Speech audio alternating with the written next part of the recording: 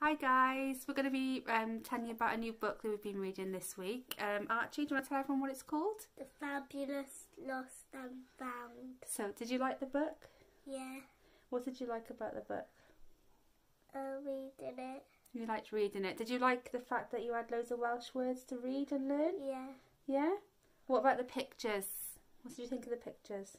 I like them.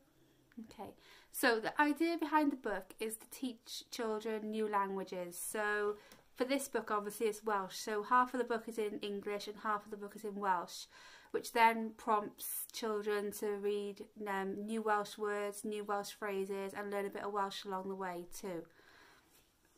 So we'll give you a little read of the book as well. In the middle of the big city is a tiny yellow building.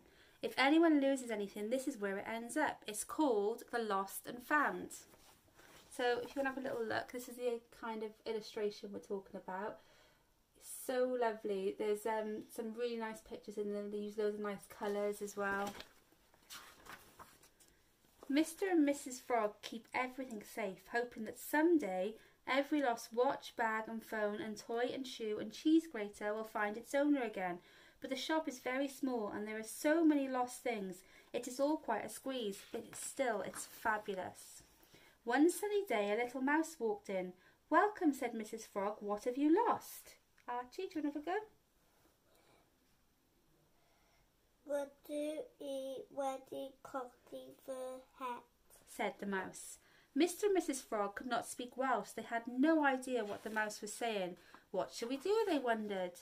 Maybe she's lost an umbrella. Everyone loses an umbrella at least twice, thought Mr. Frog. Have you lost this? Asked Mr. Frog. Umbarrow? Umbarrow. Nah, replied the mouse.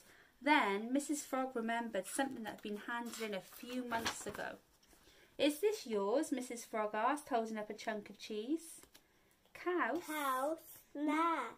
Mine Drow. My drewy? My drowy. My drowy? Is that you say it? Mine drowy, said the mouse, yeah?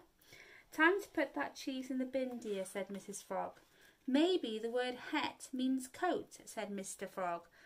Is this yours? Mrs. Frog asked, holding up a chunk of cheese. Cows. Nah. Mine drowy, said the mouse. Time to put that cheese in the bin, dear, said Mr. Frog. Maybe the word het means coat, said Mr. Frog. Now, where did I put that nice yellow one? Got it, said Mr. Frog. Cot. Nah. Wedi colli fy het, said the mouse. She was starting to feel a bit frustrated. We need to keep trying, said Mrs. Frog. Dim yn sgawff, dim yn swmper, nid trowseri, nid esgidiau, nid sbectol hal. That's the most amazing word ever. It's the word for sunglasses. But it's spectol hal. Wedi colli fy het, said the mouse. He was getting quite frustrated. Nid Nid dau feic. Nid dau feic. Dim yn Gyffreddiaeth.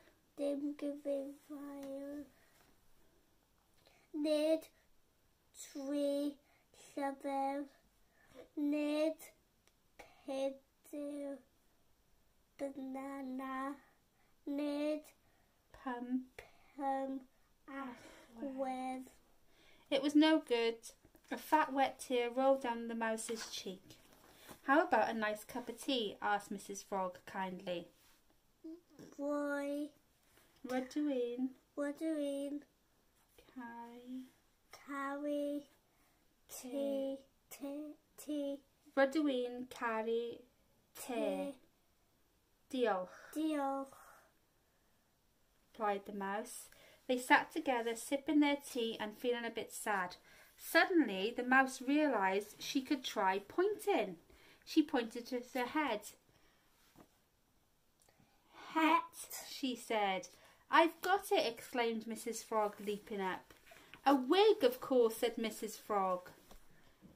"Dim and wig," said the mouse. "Dim and goch. Dim and willow.